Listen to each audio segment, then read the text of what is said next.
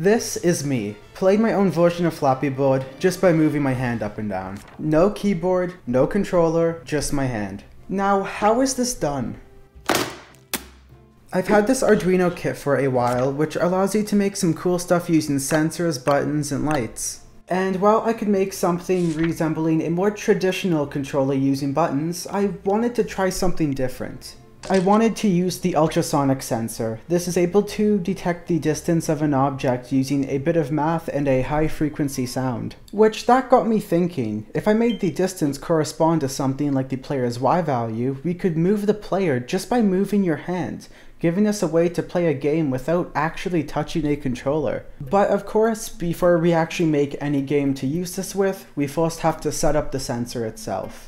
I got my small breadboard to use to connect the wires, as this will allow me to more easily move and angle the sensor if required. I added some resistors and wires to connect the sensor to the Arduino itself. And I mean, it's only the sensor itself that we have to set up, so then surely I cannot mess that up. Right? What does it mean that there's like zero distance? There's so much room here, but yeah, it's doing that. Like, why? Okay, so funny story. I'm supposed to like give power to the thing, and you might notice that there's 4 wires there, and like 2 of those are to give power. We are missing those 2 wires. So after actually supplying the sensor with some power and grounding it, I was able to get it working. I would take the original value it gave and divide it by 100 since we don't want the values to be too big and we do not need exact accuracy. The value is only being printed to the serial monitor, so it's not going to be of any use until we can get it into Unity. Unfortunately, I have no clue on how to do that. Yeah, so I am looking at all of the tutorials online for this, and most of them recommend using this here. I mean, because the other option is that I try to make it somehow work on my own.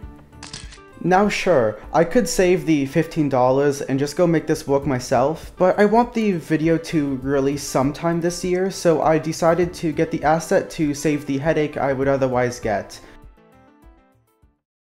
As you can see, it seems to kind of have the Arduino. It's called my Arduino name, but yeah, it's connected. I just have to make the program actually do stuff, and we have to go make a script in Unity, and then we should be able to do some cool stuff. And not too long after that, this happened. Let's see, is that actually...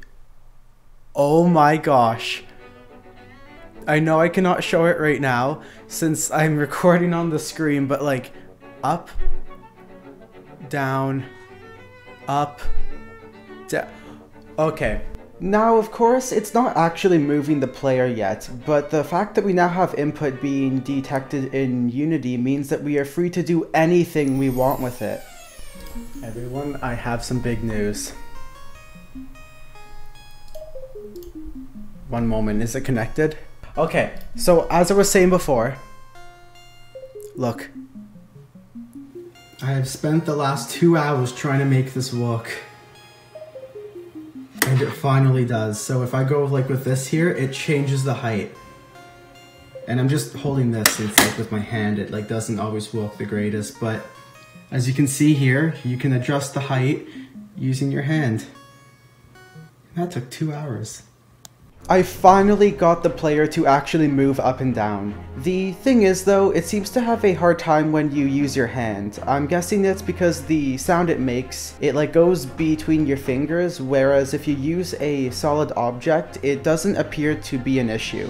And while messing around with the game, I was thinking about what to make, and one game immediately popped into my mind. Flappy Bird. Oh my gosh. There he is. This is so dumb.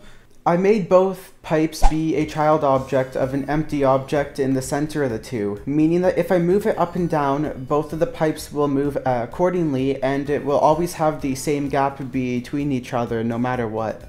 We have a number that determines the range at which it can spawn with a offset, which gives us the original position and adds or removes a random amount and then spawns the parent object there, which then gives us the height difference. And after that, I just had to make the pipes move to the left and get destroyed after a few seconds, and I just spawned one on a regular interval. Yeah, I do not remember Flappy Bird being this hard.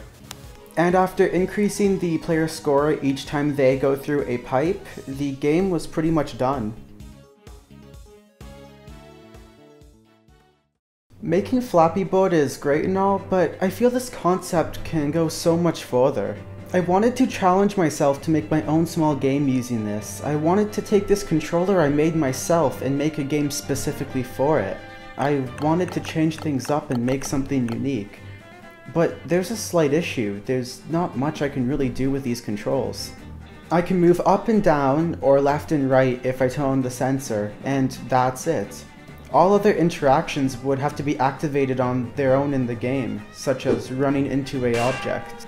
This sets a really interesting restriction on the game, meaning that it has to be a simple game with simple controls, as you can't really do much with this method of controlling the character.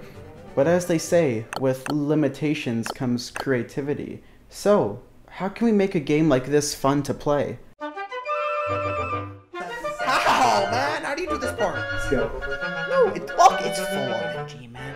My main idea for the player movement, at least on the x-axis, was to move the player back and forth using a sine wave, but I still felt that this limits the player's movements as they are stuck to this small box.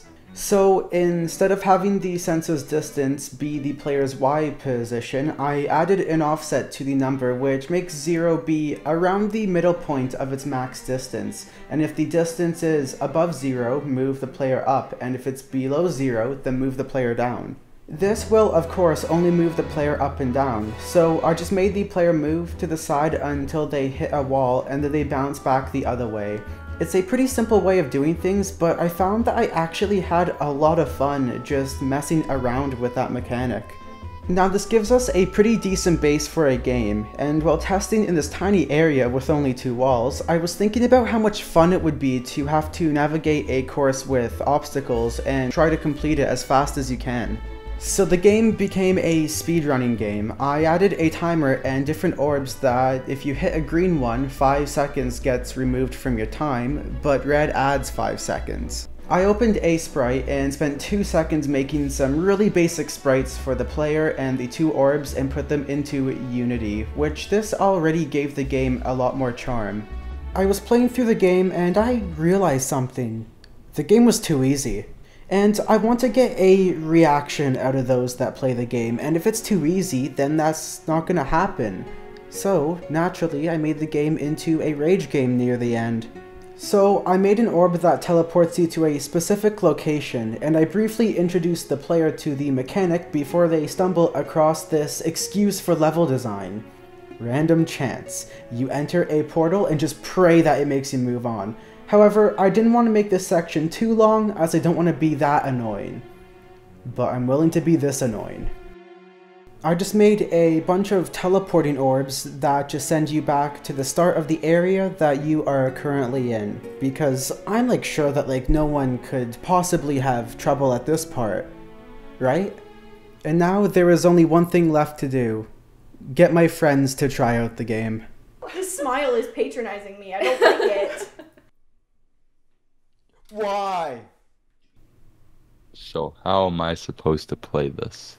I have an idea. Up, up, up, up, up, up, up. Down. Down. Down, down, down, down, down, down, down. Well, okay. Times that you felt guilty. Times that you felt shame. I feel shame right now. I think I finally understood it. If it's up here, it's just gonna move up. Yeah, the whole point. It took you 3.5 minutes to realize. Really hard, man. We'll just be better. No. Oh. Hey, that's so rude. It's mean. Is this like symbolism for something? What do you think it's symbolic of? My mental anguish. Oh my gosh. This part is not nice. Maybe switch career paths, okay? Wow.